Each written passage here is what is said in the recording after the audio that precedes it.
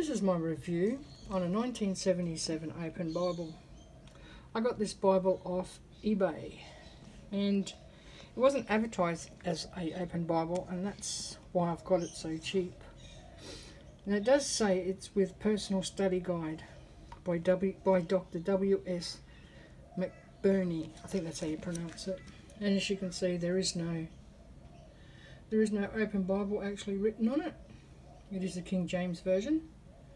And I have changed the ribbons to 3 Beresford ribbons. I took the old ribbons out. I took them out because they were just a bit tatty, so they're the original ribbons. But as you can see, the ends were a bit tatty, and there was only 2 of them, so I added 3 ribbons, as you can see. It is gold gilding, and it is a leather Bible, leather cover with a paste down. It is actually a glued binding, but this Bible has not been used. And if it has, very rarely it has been used. I actually broke this in, and I actually had to unstick some of the pages which were still stuck together by the gold gilding. As you can see, it is a paste down, and it hasn't been that used because normally you would have wrinkles across here on the paper, and there's nothing. There's no tears in here or anything. It's all good condition. The only notes you have on that he has put in here, they've got put in, are these ones here. It just it's like a 7-step to know your Bible and how to study your Bible. It's actually not too bad. I mean, I was reading through it, but you know, and you can study chapter by chapter and verse by verse and do word studies and all that sort of stuff, and he explains how to do it.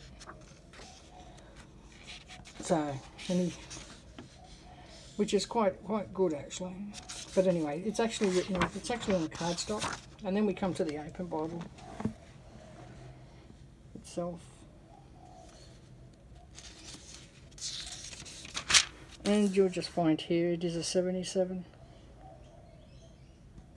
It's also printed, as you can see, it's also printed in the United States. You do have your normal, your index at the front here with your Thompson chain for all your studies and reference studies and stuff like that. Subject headings, subject studies. Between this and a Thompson chain, I think you have the perfect study Bible. Between this one and the Thompson, I mean, you're not going to miss out on any references, that's for sure, with having both these Bibles. Now, everyone knows that this goes forever. It is quite a large index. But there's a few other features I wanted to show you in this Bible. The beginning of the book introductions are actually different in this than they are in the newer ones. You have here the title, the date and authorship, historical and purpose, which is quite a lot. Historical backgrounds, which I found was quite interesting. Though it goes on for quite a bit, and you have the outline of the Bible. Now you have this on every single. This is on every single book. You have that introduction. Now we move to the middle part where you will have a reading plan. So it does the whole year for the reading plan. And it's between the texts, between the 2 testaments, which talks about the, you know, Alexander the Great and the Apocrypha and all that sort of stuff. This does have the Christian studies outline as well, which is quite good, especially for a new Christian. It is quite, and you know, even if you're an older Christian, it is still good to go over this sort of stuff to refresh yourself with it all. I found the helps in this are quite good. It is a red letter, as you can see. It's quite a nice red letter too. I do like how they have here in the text, they do have like just here, they'll have, it's a T, and then it'll actually tell you the alternative word for it down here. So if you're not used to reading the King James Bible, this Bible is excellent for that. See, just here, see? Does it again in number 11. And there's your T. I do find that quite helpful, especially if you're not used to the King James Bible.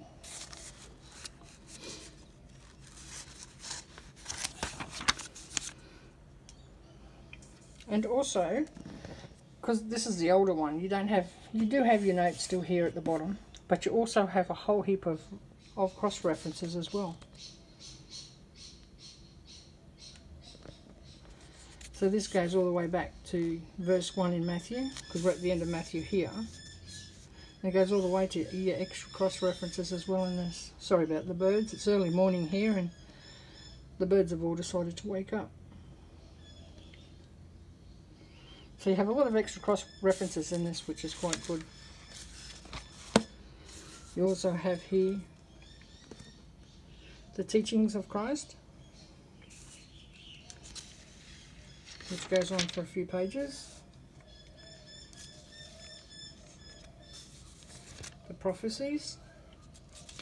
It has exactly what, well, it has a little bit, just a little bit less of what the 1985 one has. But I don't think you're missing too much out of this one. I mean, it is a nice font, this one. It is a 10-point font. And I have an 85, and that font is around an 8.5 to a 9. So it is a nice size font in this. You got the archaeology discoveries. Now there is no pictures for it, but they talk about each article. See, and I like this one here, the outline history of the 12 apostles. They've got an outline of every single apostle on here, which is a great help. I really like that. Helps with if you're doing a study on that specific person. It goes for a few pages and it does mention them all. So I found that quite good.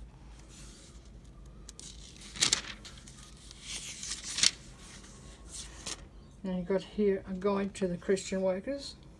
So it pretty much has what, you know, what the 85 has in it. I can't tell you what the newer open Bibles are because I don't actually have one, and when I've seen the newer ones I don't, I like the older setup I did, so that's why I've gone with an older one.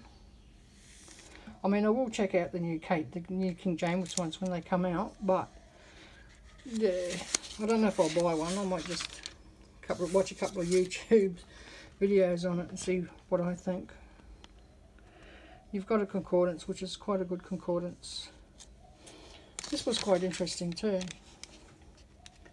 I found the laws of the Bible. So all those sins are all listed and where you're going to find them. And they also too give you the page number. Now I know the orders of my books, so I found that a little bit distracting to use the numbers. So I just, you know, I just used the books to find where I was going.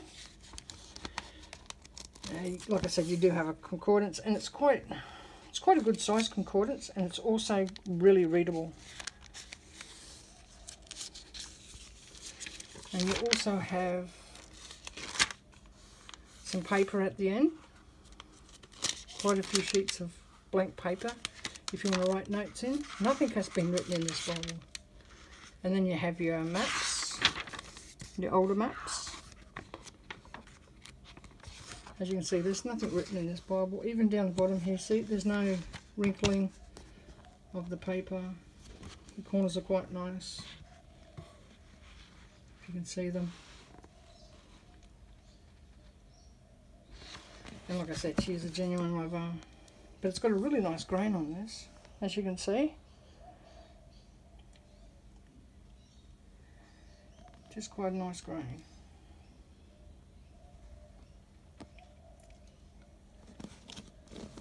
That's also on the front. You've got the cross at the front as well, which is something different. I've never seen that on an Open Bible before.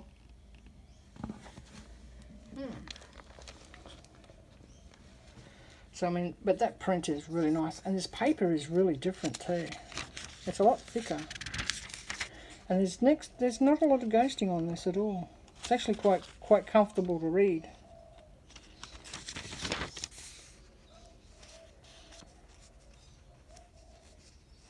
It does have a little bit of self-pronouncing in it, but not a lot. You do have your chapter headings as well in this. And I also like that you have dates here as well.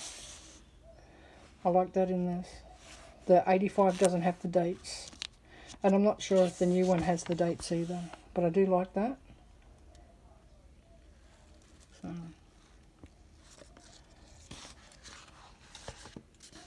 I mean, you can even see the gold gilding's quite good on this still. A few scratches, but that's just wear and tear. But like I said, I'm pretty sure this thing was never used. And if it was just flipped through a few times. I mean, the presentation pages, and I'll show you the presentation page. Right. Yeah, presentation page isn't even filled out. And like I said, I got this really cheap on eBay because they didn't know it was an Open Bible. So, and I've been after one of these for quite a long time. But that print is nice. And so is the red in this.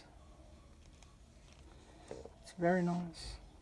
You've got a few notes down the bottom, and you do have the underlining here as well.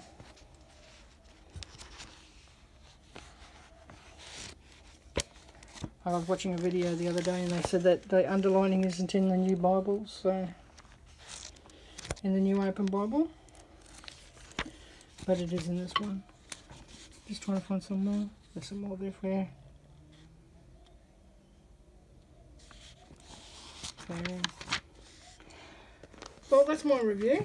I hope you enjoyed that, and thanks for watching, and God bless everyone. Bye.